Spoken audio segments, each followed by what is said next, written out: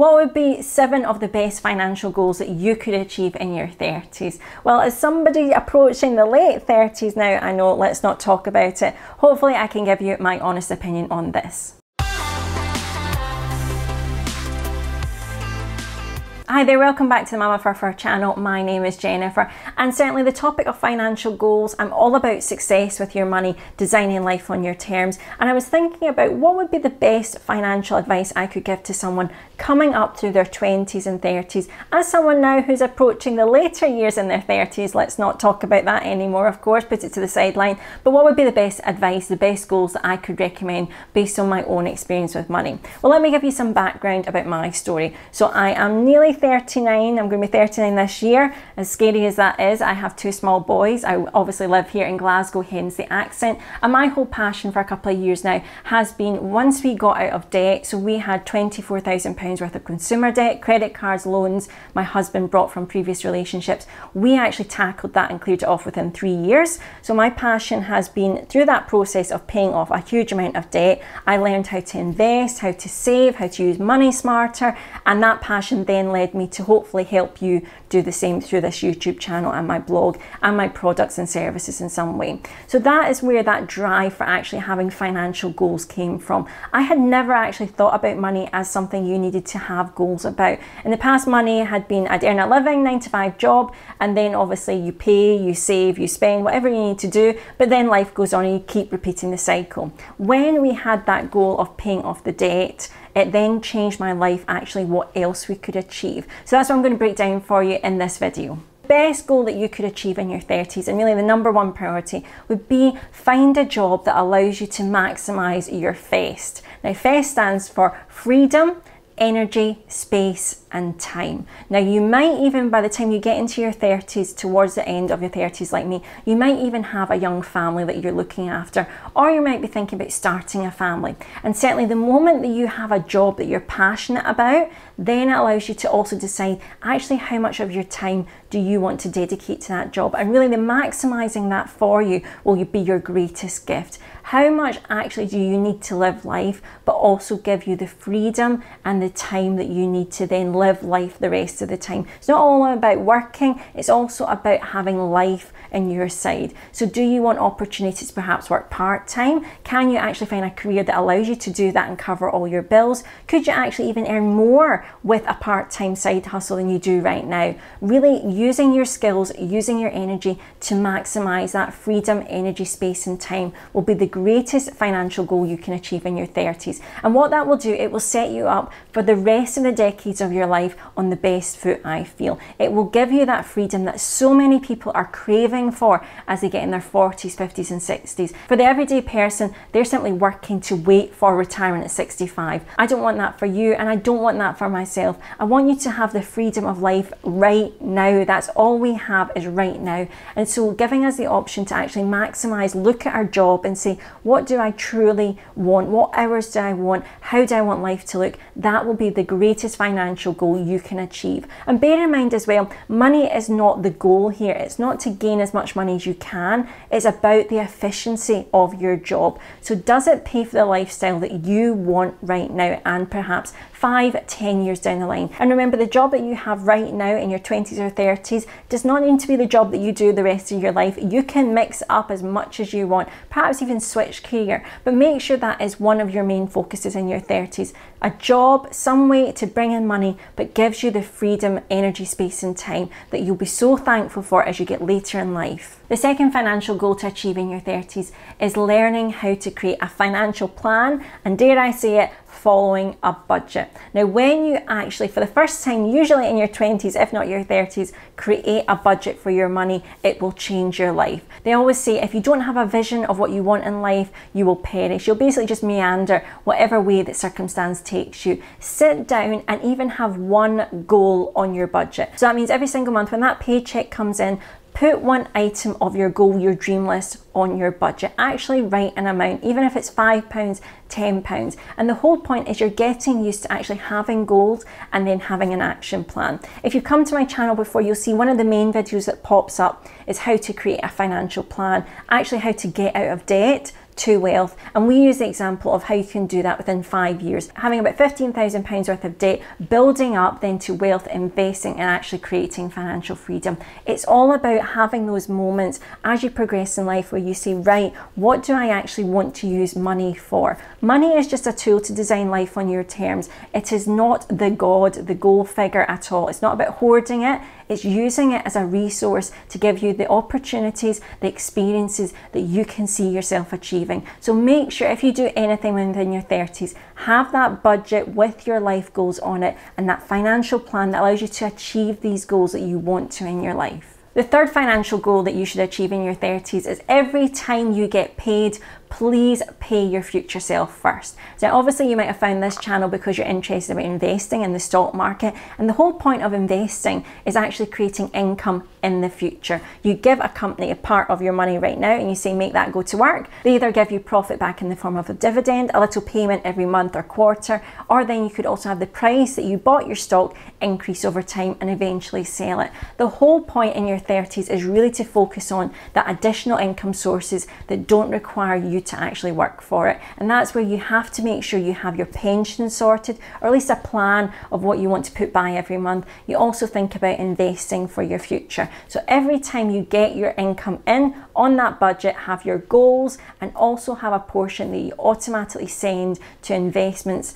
and your future income for retirement. It can be a small percentage, maybe 5-10%, but we know if you follow my channel for a while, the percentage that you save for the future and use a vehicle that's going to really maximize that money. So high levels of interest, such as maybe 5-10% in the stock market. If you consistently put away money in your future in those ways, you will genuinely receive wealth in later life, perhaps even 20 years down the line, perhaps even in 10 years down the line. It could all really change the destiny for you, because you've put aside money and you've then allowed it to grow as quickly as it can. The fourth financial goal to achieve in your 30s is please use it as an opportunity to get rid of any debt you have in your life. Now, traditionally that might be student loans. Now, obviously in the UK, our system is a little bit different from the US. It could be student loans, credit cards, consumer debt, anything that's high interest debt you've maybe picked up as a result of your 20s, university, or just life, or just spending habits. Please use your 30s as that time to clear it and have it no more. The reason being, the only true equation that really matters in you building wealth in your life, consistent income, is when your outgoings are less than your incoming amount. If you manage to clear everything as best as you can, you want to even pay off your mortgage, you're thinking about all your debts, getting rid of them, car loans, we have none of that, then you're allowing the amount of money that you need to earn to actually cover right now the roof over your head, food in your belly and experiences. That amount is much lower than when you're consistently having to pay out for car loans or mortgages or anything like that. Now, I'm not saying in your 30s try and be mortgage free, but even if you attempt to make as good a dent in that as you can, you're off to a great start. Now remember, if you are someone who's struggling with debt in your 30s, you don't think you can get rid of it, you're in that cycle of always minimum payments, remember that that debt does not make you a bad person.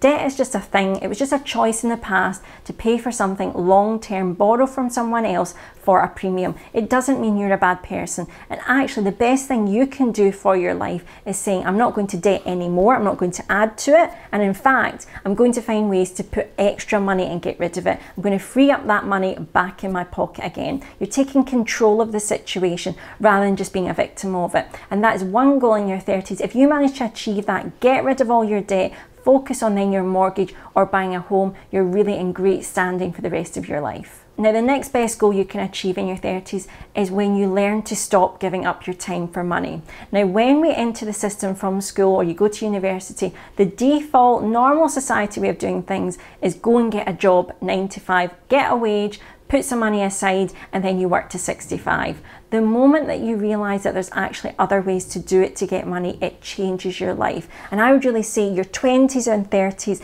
are the absolute best time to think of passive incomes. Now, passive means, as I said, not giving up your time for money. It means basically you send your money off, or you use your skill set to create ways where money can come to you without you having to do anything. Basically money while you sleep, effectively. So that could be perhaps that you want to write a book and you're going to sell it on Amazon. Well, then every time someone actually buys that book, book. You don't have to rewrite the book in the background. You then simply sell it, boom, passive income. You haven't had to do anything for it. And then a similar way investing does that. You then put some of your money in, that money then grows depending on the stock price or the fund price, and you could also get a dividend, a payout from that as a thank you. So there's very much different ways that you can have passive income, and particularly on this channel I've got many videos covering that topic if you want some ideas about starting a business for passive income or even investing. So please go and check out my channel after this one. Now, essentially having this goal of creating at least one passive income in your life when you're in your 30s allows you then to free up your time, because you're allowing more income into your life, and then you don't need to necessarily give up as much of your time to make that 9-to-5 job. Those additional incomes then allow you to get that wealth, that growth even quicker, and really change your life a lot faster. And really the best challenge that I've given myself in recent years since I've learned about passive incomes in my 30s is even trying to create one extra source every year. So whether that be I write a book, perhaps a course, perhaps I do something differently, I start TikTok, whatever it needs to be, try and think of different ways that you can bring passive incomes in particular into your life will be one of the greatest blessings in your 30s moving forward. The next one is a little bit of wisdom as I get towards the end of my 30s, and that is please don't keep up with the Joneses in your 20s and 30s. It's simply not worth it. And what I mean by that is a lot of time the common mentality will be, get the latest and greatest item that you need, spend lots of money and don't think about tomorrow. I like to think it's better to be one of the weird people. I think it's really good actually doing things differently and deciding what you want with your money and your lifestyle. Don't just go along with the normal life because somebody else thinks it's right for you. And I think in your 30s especially, and ultimately whether you have expensive things or cheaper things does not matter. The abundant life is your decision, whatever flavour that looks like, but do it, design it how you want. Don't just do it because somebody else has got that lifestyle. Do it exactly how you want it. Don't try and keep up with the Joneses. Usually the Joneses are far poorer, whereas we actually want to be wealthy and giving a lot more in life. And that leads me to my final financial goal that I really love to see a lot of people achieve in their 30s.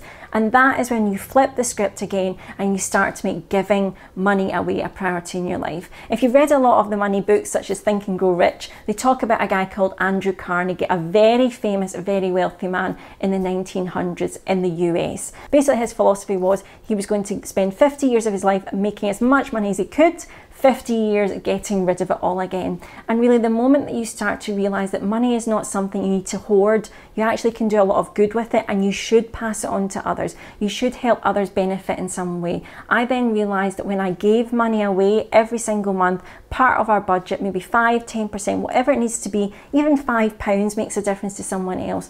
When I then embraced the concept of I have enough plus I want to help somebody else, it really changed my life. And if anything, it's allowed me to see that the circle of money is all around us. It's allowed me to really equate that money is not scarce. Money is completely unlimited. It's only your time that's a limited resource in your life. So the moment that you actually start to freely give generously, I think it makes you a better person in terms of what other people need, not only making it all about yourself, but then looking out and seeing what difference you can make in the world. And that's the best thing you could do with your money. You've dealt with all those other financial goals, not giving up your time for money, passive incomes, perhaps even getting out of debt. Now it's time to really use that to the best that you can, benefit the world as a whole and your own life. So thank you so much for watching today. Really fun video, and this is certainly my experience. I've come through my 30s, getting towards the end of it, and this would be the best advice I could give to someone much younger than me, or perhaps someone who's in that journey in their 30s right now.